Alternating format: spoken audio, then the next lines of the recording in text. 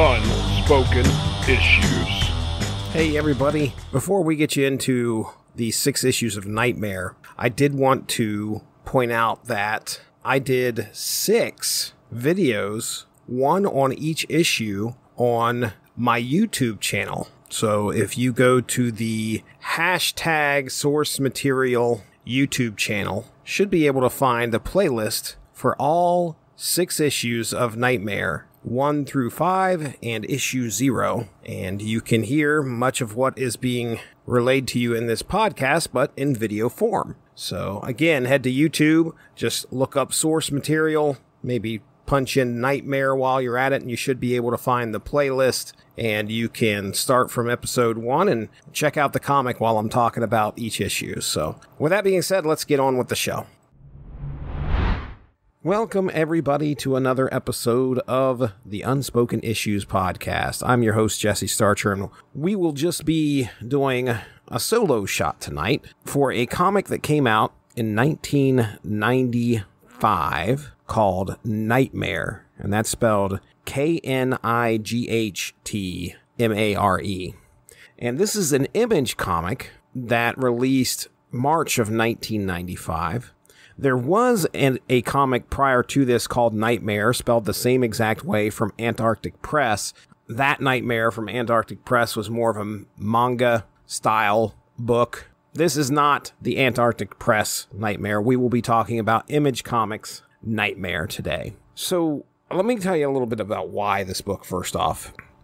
No one would put this book and say, oh man, have you ever read Knightmare? No one's going to say that. This kind of fell in with a lot of the anti-hero extreme comics that came out back in the 90s. But the book had this great look to it, especially our main character here, Knightmare. Definitely a cool looking aesthetic to Knightmare. The first cover's pretty cool. You got Knightmare, and it's kind of outlined in this dark orange, kind of going to light orange.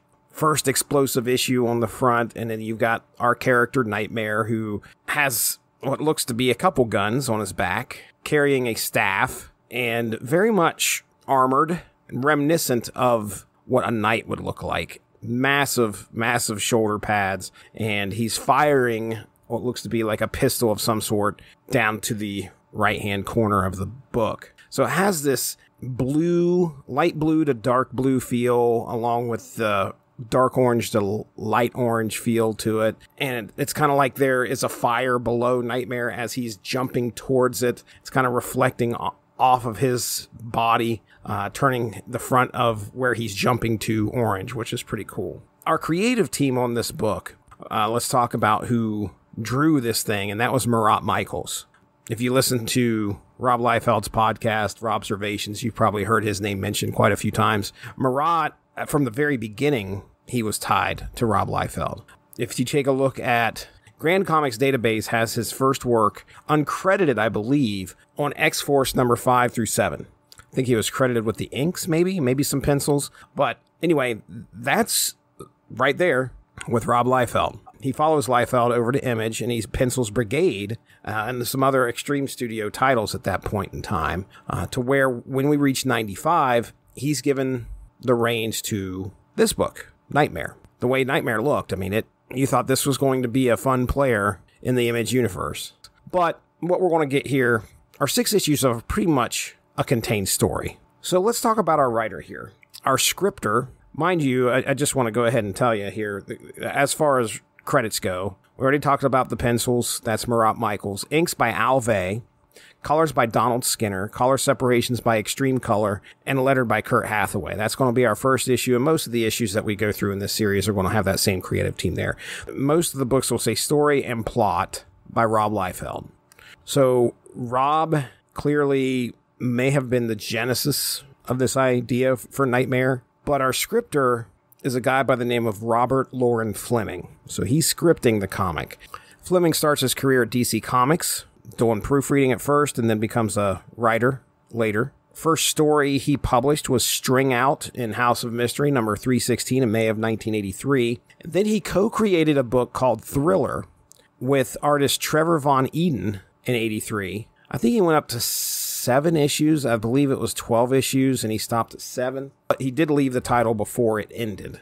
And it is actually kind of highly regarded. Quite a few people I saw on Twitter really love that series. The other thing that you may recognize Robert Loren Fleming from is his work with Keith Giffen. As we record this, we're less than a week out from when Keith had passed away. So working with Keith Giffen, you may have heard of a character named Ambush Bug. DC character, a lot of people love Ambush Bug. He and Keith Giffen also produced the Eclipso The Darkness Within miniseries with artist Bart Sears. They also reunited for Ambush Bug Year None in 2008.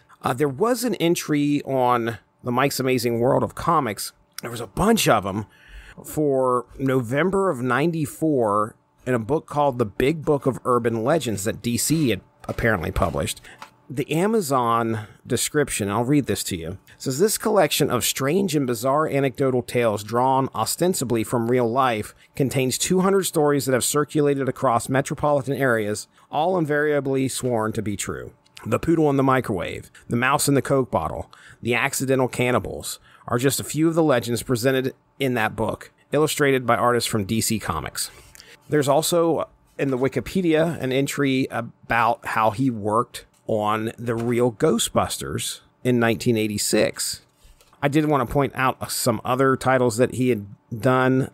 There was a title called Valor, which he did issues 1 through 8 and number 10 on that. But as far as Image Comics goes, he does a little bit of additional Image Comics work shortly after this. Legend of Supreme 1 through 3, Prophet Chapel Super Soldiers 1 and 2, and Bloodwolf Summer Special with Keith Giffen. And just as an aside, I'm currently working on a dedicated project to the Supreme comics. If I get it done, great. At some point, I will be visiting those Supreme issues, I'm sure, at some point here. So let's go ahead and get into this first issue.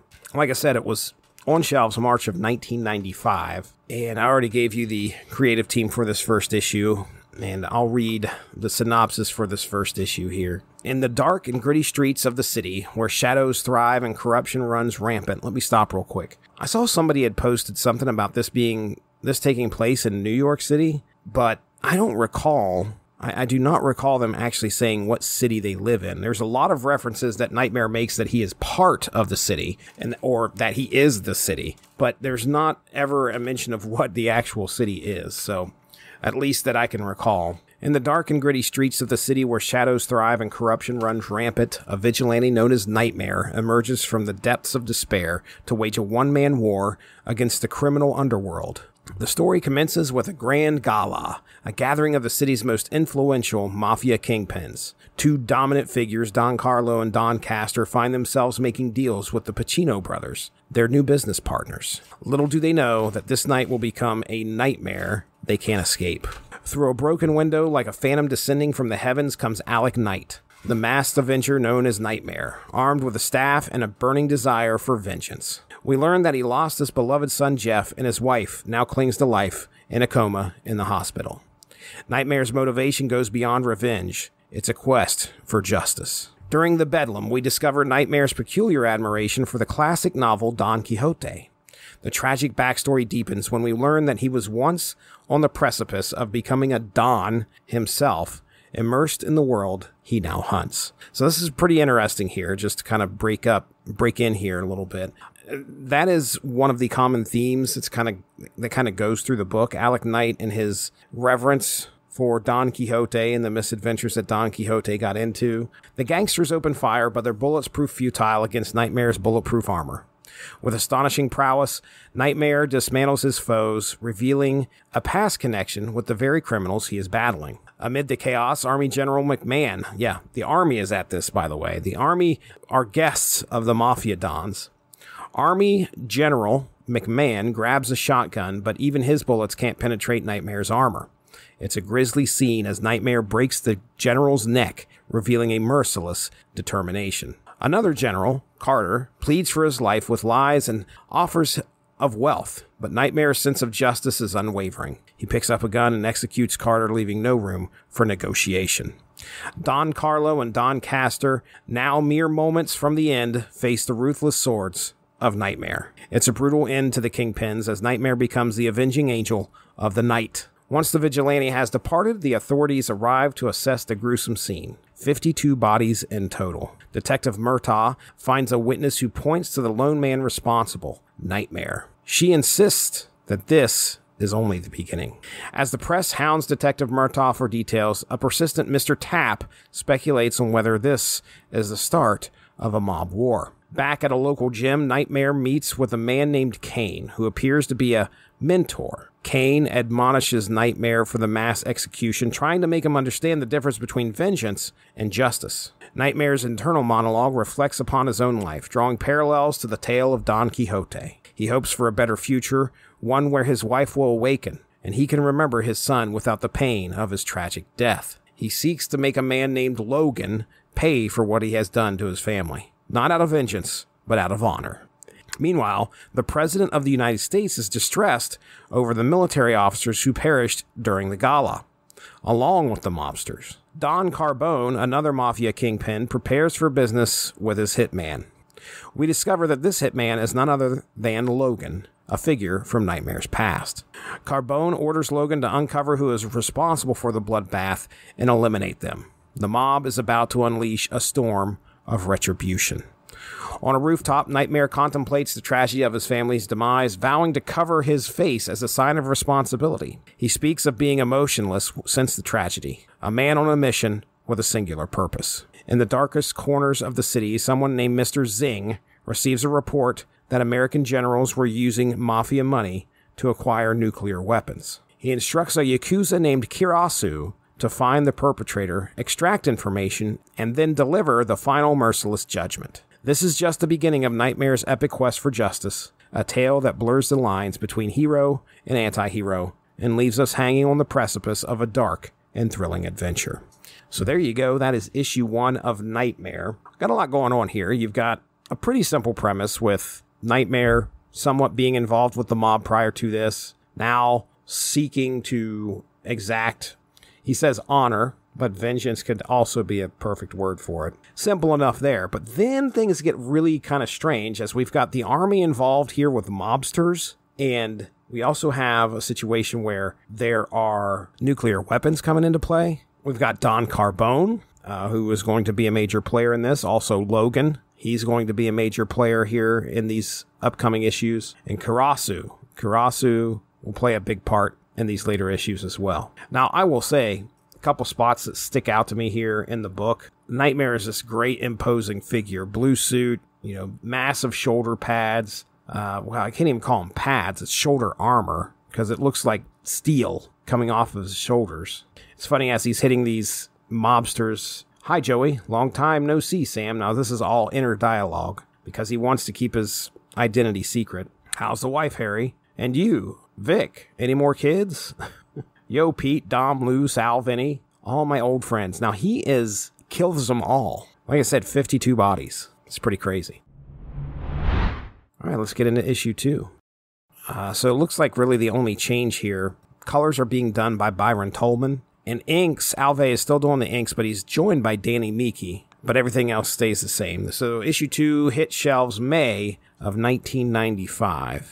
This issue kicks off with Knightmare taking us on a journey through his tormented memories. He recalls the day his wife challenged him to break free from the clutches of the mob and stand up for what he believed in. It was a daring proposition, but Alec Knight knew that such a move would put his family in grave danger. Sadly, this premonition turned into a chilling reality as the Carbone family sent a group of ruthless men to annihilate Alec and his family. Led by Logan, the young up-and-comer Alec once took under his wing, in a tragedy that still haunts his every step, Alec's beloved son Jeff fell victim to the violence. His wife, however, clung to life in a seemingly endless coma. Alec fought valiantly, protecting his loved ones, but a bullet to the head from Logan left him for dead. Fate, it seems, had other plans for this relentless vigilante, as Alec miraculously recovered. Back in the present, the city's underworld is awash with treacherous undertakings. Don Carbone, a menacing figure, is preparing to acquire warheads from Ukraine, a chilling prospect that sets the stage for a global calamity. But lurking in Carbone's inner circle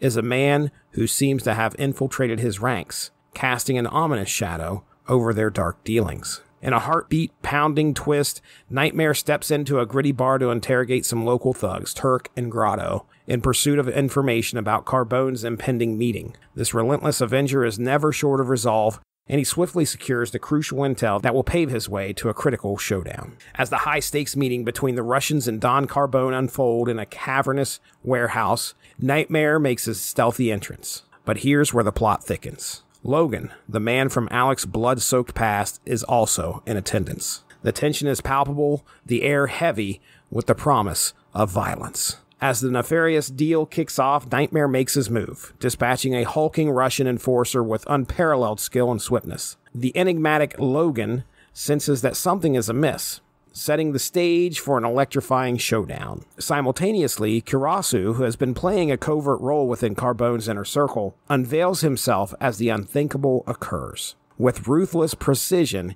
he plunges a knife into Carbone's gut, an act that leaves the room seething with chaos and menace. To make matters worse, he arms one of the dreaded nuclear warheads, turning an already dire situation into a potential catastrophe of global proportions. Now, Knightmare must put aside his long-cherished plan for vengeance against Logan and turn his exceptional skills toward the harrowing task of disarming the nuclear weapon. In a race against time and enemies both known and mysterious, Knightmare's indomitable spirit is put to the ultimate test. So there you go. That's issue number 2. Yeah, nuclear weapons, folks. So as far as the second issue goes, again, we get a further look into the past. We get to see how Alec's family gets killed. Very Punisher-esque. You know, the mob has showed up and killed this man's whole family, and therefore now this man is on a mission. But really, Alec's mission is a lot more focused than Frank's mission. Frank's mission is to try and kill anybody that commits a crime. Knightmare's mission is to just end anyone that was involved with the killing of his family. The way that Logan steps in and has the gun to the back of his head and pulls the trigger, and somehow Alec Knight survives, which is pretty crazy. Alec had Logan at one point under his wing and was teaching him these ways, and there's a point, he's thinking that Logan was always brash and never listened to him, and I've always told him 2 to the head and 1 to the heart, but he never did that. He pulled the trigger and left. When Knightmare shows up and starts going up against the mob and the Ukrainians, when he takes out the big, Zangief looking guy, his staff meets that guy right in the head. It's pretty gross. It doesn't brain him or anything, but the staff comes right down around the top of his mohawk. The way that it's pictured is you could just see blood splattering out from where the staff is. So he hit him pretty hard. There's a big 2-page splash that, my goodness, Knightmare's just kind of standing on these crates. It looks great. It is funny that he wants to make sure that people understand that his name starts with a K. Get it? Knightmare? When he first meets up with this thug. And when you wake up, it's all going to seem like one big nightmare. That's with a K, as in Kremlin. I will say, props to the colorist, color separations here. Just getting the reflections down off of Knightmare's helmet and the rest of his suit looks really cool. Kurasu arms the nuclear warhead and then leaves. Quite a bit of time left on that warhead, though. 99 minutes and 87 seconds. That's good. All right, let's get into our third issue here. Issue 3 on the shelf, July of 1995. This is a pretty cool cover. Murat's got Knightmare. He's kind of backed up against a wall. There's blood dripping down the wall. Knightmare's in all white at the top. The Image logo is in this shiny blue. Knightmare is just kind of standing there with a gun in his hand, crouched down, kind of looking at you menacingly, almost ready to attack. Every muscle and vein bulging. Typical 90s extreme comic book cover.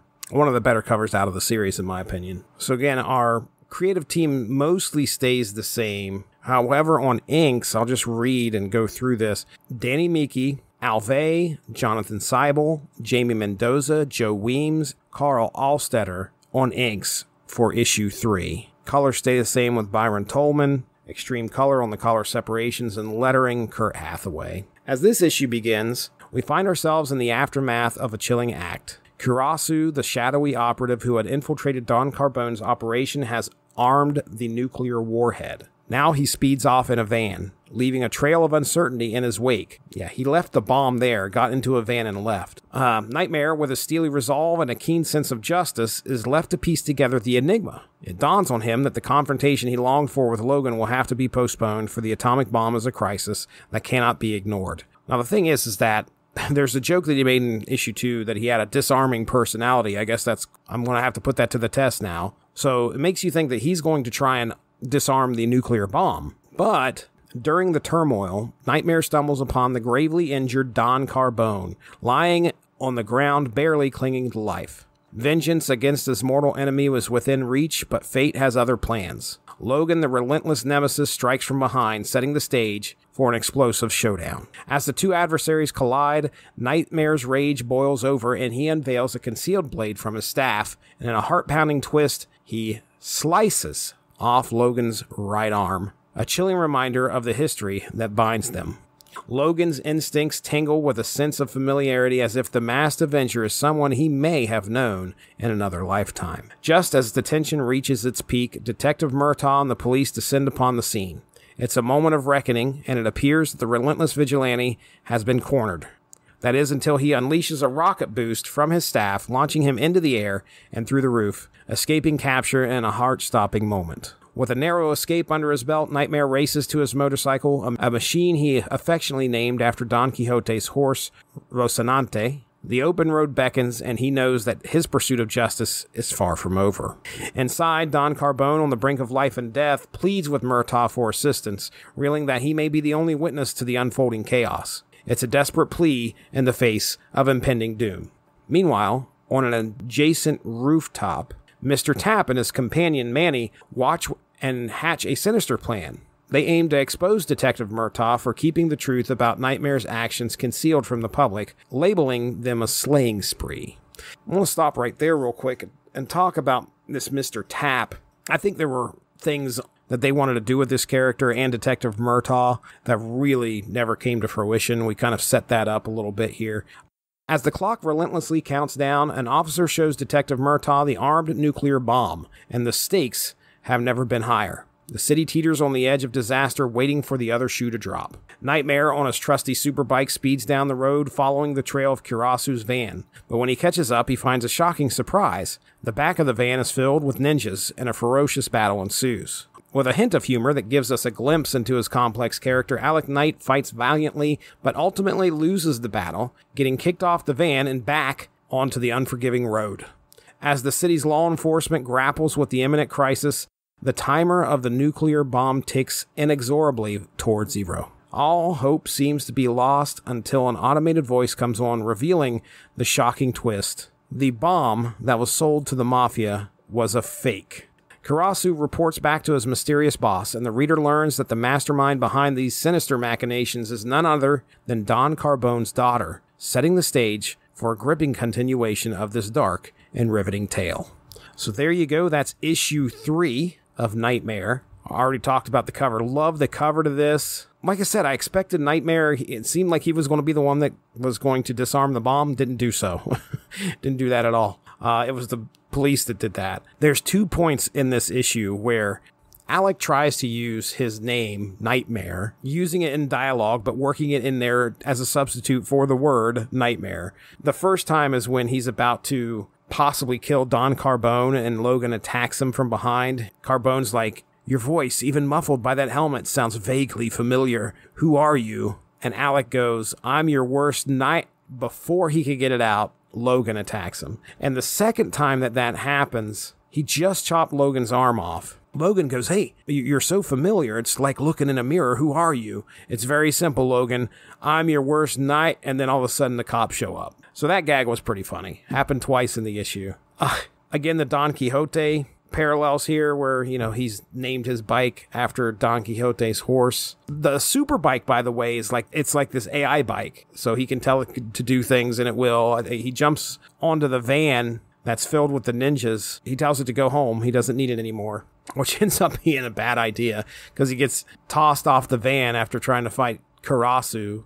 But yeah, Kurasu's more than enough for Knightmare here. I mean, they fight for a little bit, but then Kurasu ends up slicing him across the gut and then kicking him off the van, and he just hits the asphalt and he has to watch the truck drive away. Not a good showing for Knightmare there. And yeah, our big reveal with Don Carbone's daughter, I mean, my understanding is she was born and then Don Carbone went off into Japan or something like that. She kind of had to live life without a father, and that's made her mad.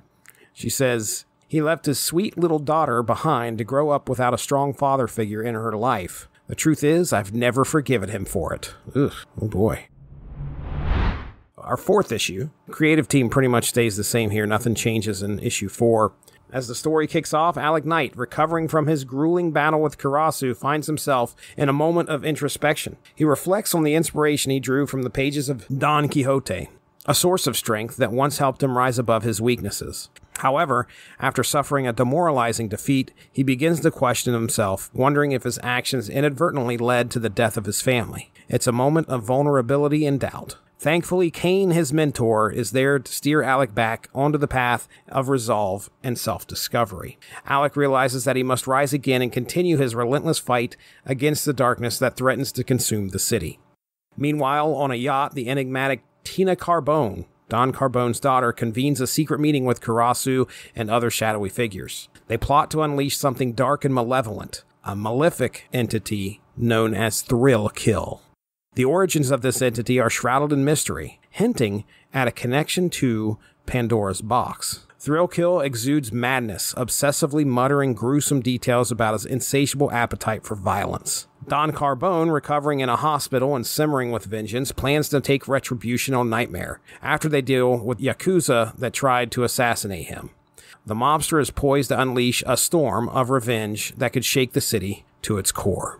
On the media front, Byron Tapp releases a newspaper article featuring a striking image of Knightmare soaring through the air, questioning Detective Murtaugh's role in the vigilante's escape. The public speculates whether the ongoing mayhem is part of a gang war or if Knightmare is secretly collaborating with the police to eradicate mobsters. As Don Carbone is escorted from the hospital, a malevolent force descends upon the scene. Thrill Kill, wielding a deadly sword, makes quick work of Carbone's guards, poised to deliver a fatal blow to the ailing mob boss. Desperate pleas fall on deaf ears as Carbone attempts to negotiate for his life. But in a breathtaking turn of events, Knightmare intervenes, determined to thwart the malevolent entity's bloodlust. The two engage in a fierce battle, but Thrill Kill's strength is matched only by its deranged babblings. An eerie moment unfolds as Thrill Kill bites into Knightmare's neck, setting the stage for a deadly encounter.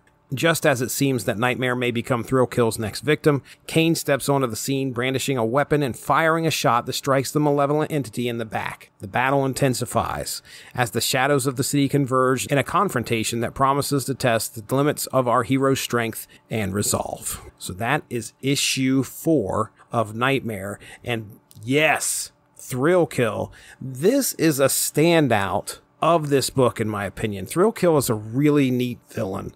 Let me try to describe what Thrill Kill looks like. Thrill Kill has an outfit, I guess. I'm going to say it's black and white. It's kind of like down the middle in the mask. One half of the face of Thrill Kill is black and the other half is white.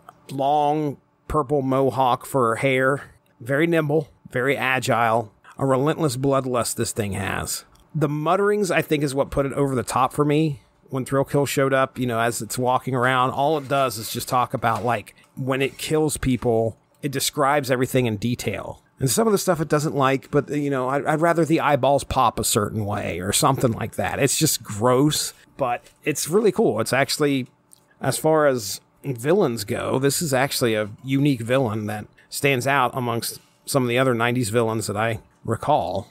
Its sole mission is to kill things. So Don Carbone's daughter was so mad that he was an absentee father, she sent this thing out to kill him. Tina Carbone, by the way, there were definitely some consistency errors in some of these characters. When I first read this and prepared to write something about it, one of the things that I pointed out was the hair color for Don Carbone seemed to change a lot. But Tina from issue 3 to issue 4, in issue 3, her hair color has changed. Almost her whole appearance changed, in my opinion. She looks somewhat Asian. There's a side view of her. She looks like an Italian brunette. Probably one of the most glaring criticisms I can give this is that. And the consistency. First off, the style of the art so far, I have no problem with. It isn't some of the best that you can find out there in the 90s, I'm sure. But Marat is getting it across on the page, in my opinion. So the whole Mr. Tapp thing, getting his article out there, sowing doubt in the public for the side of the law enforcement, interesting. But I think that's going to be the last we see of Mr. Tapp. And there is a great splash page. It's 2 panels divided right down the middle of the page. One half is Knightmare's face, and the other half is Thrillkill's face as they're getting ready to face off. And you wrap the large intestine around your shoulders like a fire hose. It usually won't break apart, but watch out if it does. Nasty stuff is in the nose of the beholder. I like this character of Thrillkill. Vicious. And Kane showing up at the end, fires a gun and puts a bullet right in the back of Thrillkill, putting it down. But will it be down for good?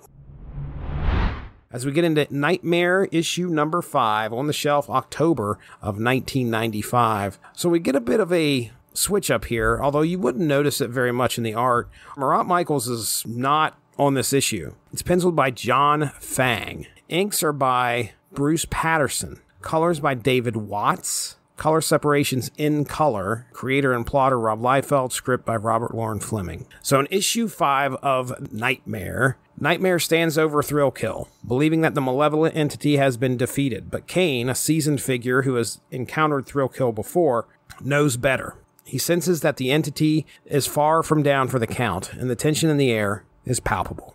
With Don Carbone lying in the shadows, Alec Knight and Kane turn their attention to the wounded mobster. But as they do, Thrillkill rises once more, poised to deliver a final deadly blow to Kane. Knightmare, ever the relentless protector of justice, intervenes in the nick of time, putting his own life on the line. At this critical moment, Don Carbone learns the shocking truth about the vigilante who has haunted him for so long. Alec Knight reveals his true identity, and the revelation strikes like a thunderbolt. The battle intensifies, with Knightmare and Thrillkill locked in a life-and-death struggle.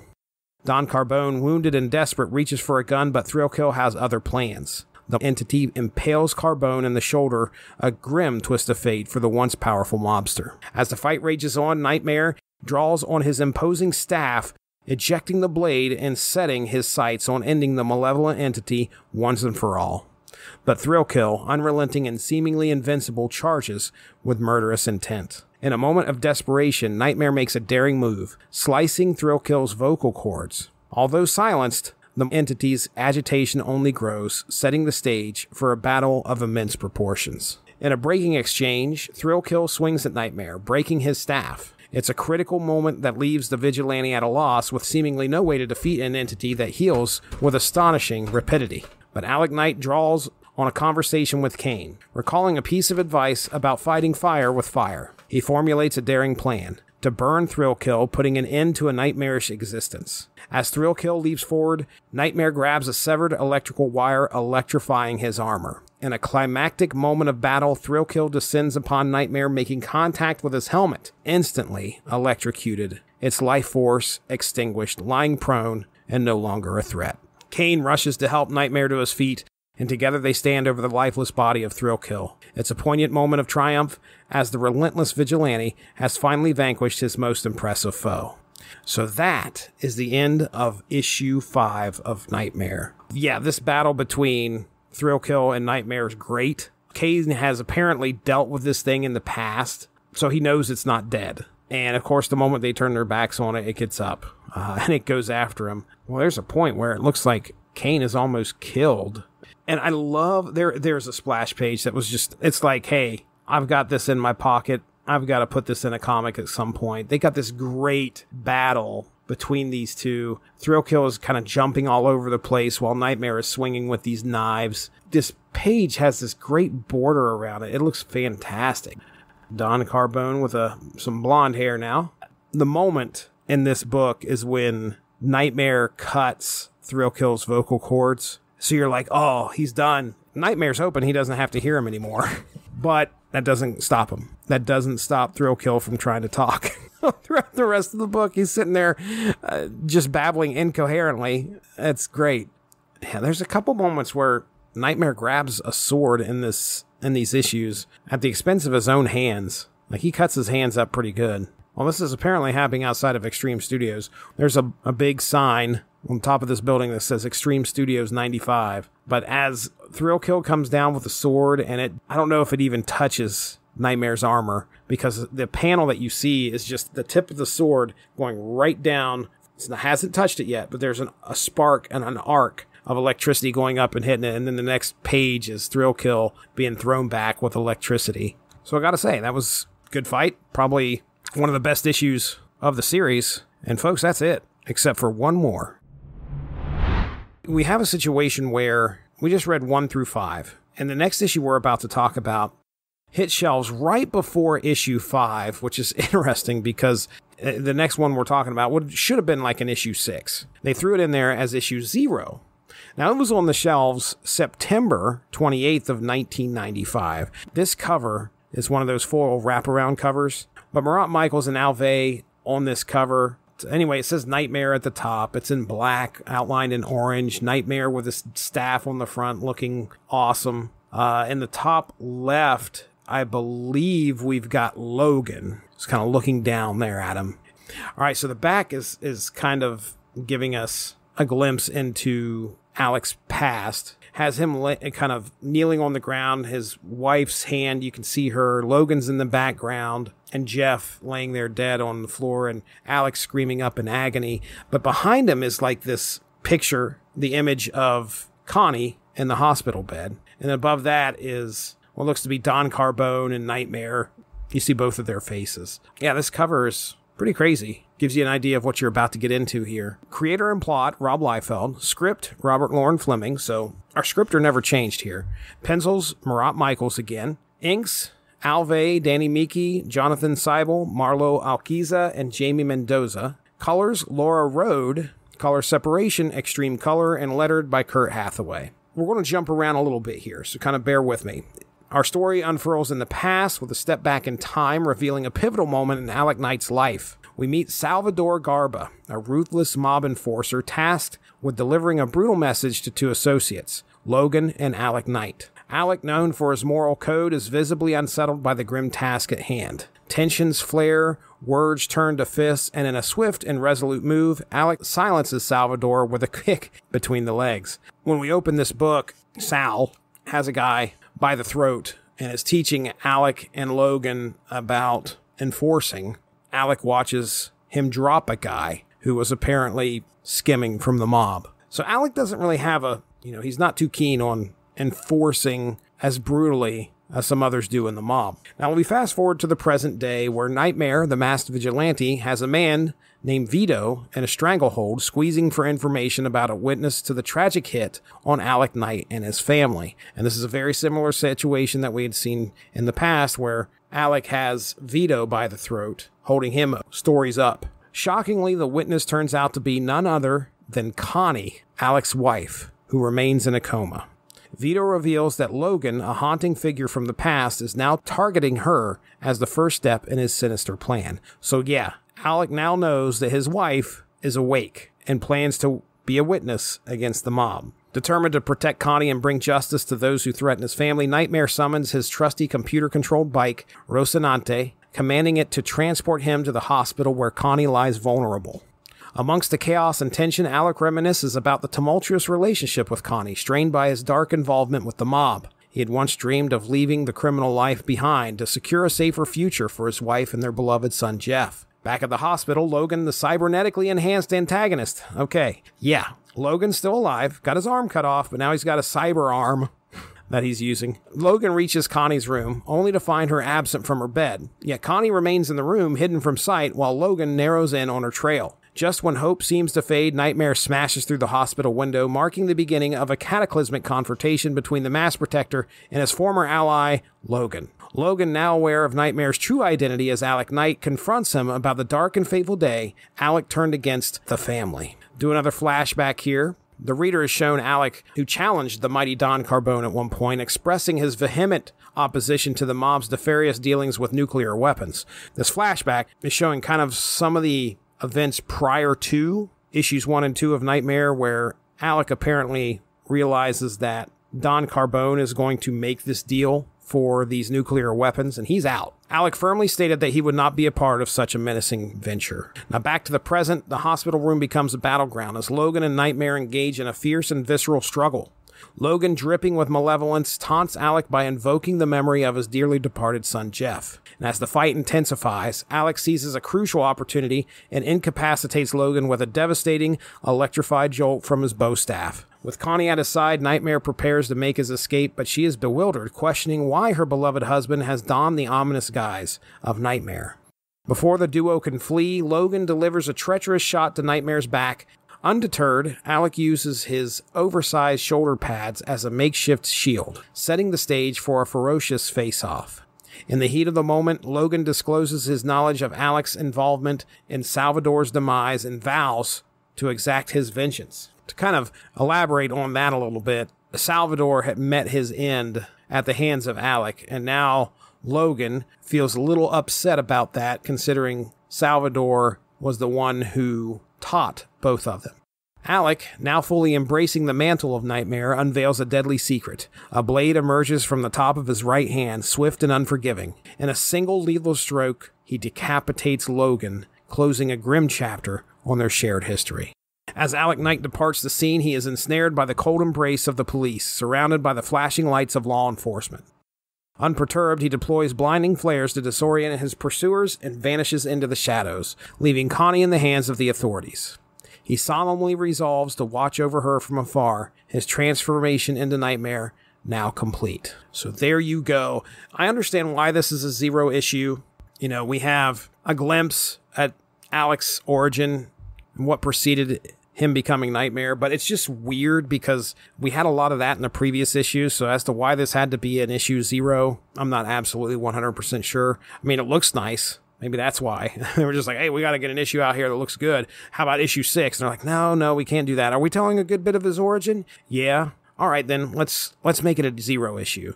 There's a lot that happens here. We see what happens in the past, plus we get the resolution between him and Logan. And we get to see his wife wake up, which is great. And there's, of course, more references to Don Quixote. I'll go ahead and read this part at the end. I may not be a true knight-errant, but you'll always be my lady love. I'll live to serve and protect you. I'll dedicate my victories to you and call upon you in defeat. And from now on, I'm going to love you chastely from afar. Okay, let's get you some bonus content here. Going back and doing these video episodes, I realized a couple things. Number one, I wanted to point out, I kept calling them shoulder pads over and over, and it is not shoulder pads. They are large pieces of armor that go on his shoulders. Yeah, they're large pieces of armor. He's a knight, for crying out loud. So I think I might have mentioned that I could not tell the city that this was set in. During, I think, like issue 4, I realized that Mr. Tapp, his newspaper article was in the Chicago World paper. Yes, Chicago, folks. It all took place in Chicago, which made me wish for a little bit of a Savage Dragon crossover. It would have been nice. Alas, it was not to be.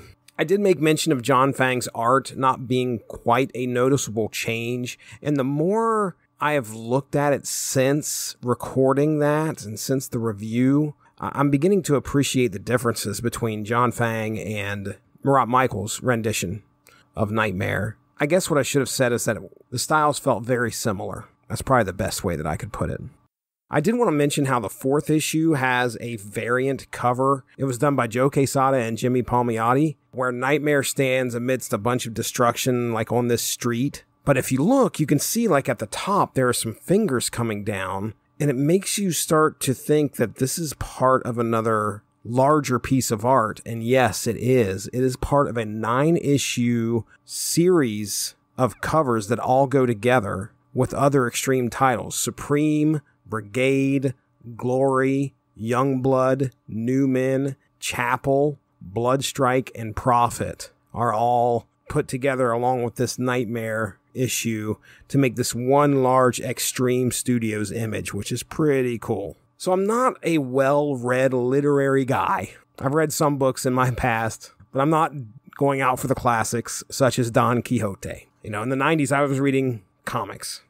So I knew a little bit about Don Quixote, and the best thing I could say is that Alec Knight, you can draw some parallels between Alec Knight and Don Quixote. Alec Knight is a little less crazy. But I did go to ChatGPT to kind of help me here to draw some parallels between the two. So, if you will, allow me here, I'll read from what it came up with. Identity transformation. In both Knightmare and Don Quixote, the main characters transform identity. In Don Quixote, the protagonist, Alonso Quijano, becomes the self-styled knight, Don Quixote, while in Knightmare, Alec Knight assumes the persona of the vigilante Knightmare. These transformations reflect a desire to escape their mundane lives and embrace a more heroic and idealistic existence. As far as mundane lives go for Alec Knight, things weren't very mundane for him as soon as his family got killed. So I'll disagree with ChatGPT on that point, but I do easily see how both characters have changed their identity. Idealism versus reality. Don Quixote explores the stark contrast between Don Quixote's idealistic vision of the world as a place of chivalry and heroism and the harsh reality of the world he encounters. Similarly, Alec Knight in Knightmare grapples with his idealistic view of justice and the grim, often brutal, world of crime and corruption he confronts as a vigilante. Both characters face the challenge of reconciling their idealism with the complexities of reality. I don't think our good buddy Alec Knight goes that deep, but there still could be an argument there. The quest for justice, clearly. Don Quixote's quest is driven by a desire to right the wrongs he perceives in the world. Knightmare's mission also centers on justice as he takes on the role of a vigilante to combat the criminal elements that plague his city. Both characters are motivated by a sense of moral duty and a commitment to making their world a better place. You know, as far as the 90s go, this comic definitely has some things going for it. It's definitely violent. It's action-packed. We've got the mob. We've got supernatural entities. We've got good old-fashioned honor and revenge. And we also have a decent ending to the story. You know, when you look at this, again, we got 5 issues and a 0 issue. And the 0 issue is essentially the resolution of Alec Knight saving his wife from Logan and leaving her and watching her from afar. I feel like this is the beginning of Knightmare's days as a vigilante. All of this stuff that happened, it really feels like it happened within a span of like 3 days. When you see it from the point of view, like, from Don Carbone. Don Carbone does the deal with the Eastern Europeans to acquire the nuclear warhead, and then shortly in the midst of that, he's stabbed by the Yakuza.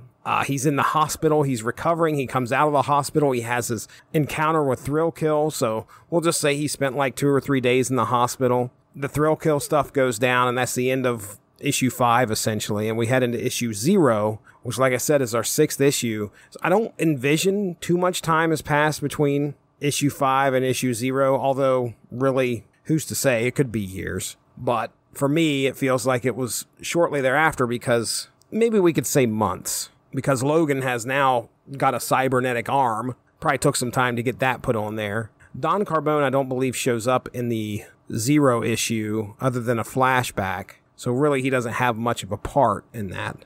Again, I could see this happening within the span of the first months of Knightmare's vigilante career. It's a good tale of the start of a vigilante. Now I only have one other task after completing this podcast. I'm going to write a blog post and get this onto the Unspoken Decade. And again, feel free to head over to the Source Material Comics Podcast YouTube page and find the Knightmare playlist. Listen and follow along. You'll be able to kind of see what is unfolding in these books as I cover it. All right, that's it. Thanks for joining me. I hope to do another project like this soon. Have a good one. Bye-bye.